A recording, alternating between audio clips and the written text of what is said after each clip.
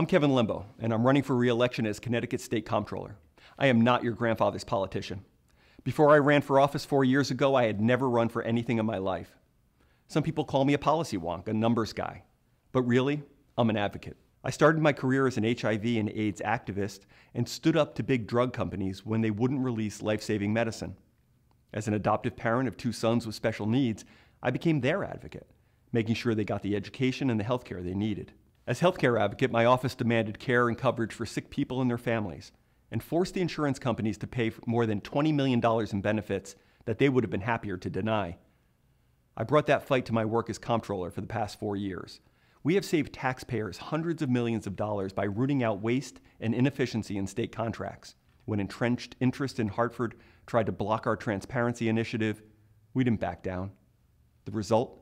For the first time, you, the taxpayer, can see every dollar of state spending, revenue, and borrowing online and make your own decisions about the economic condition of the state.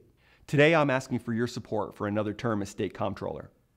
We've made good progress in recovering from the recession, but there's more to do. We need to continue to find savings in our state contracts for health care.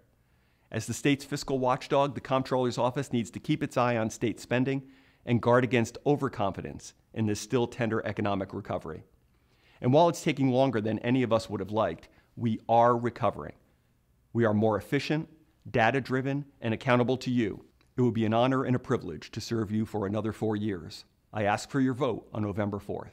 I'm Kevin Lembo, and I approve this message.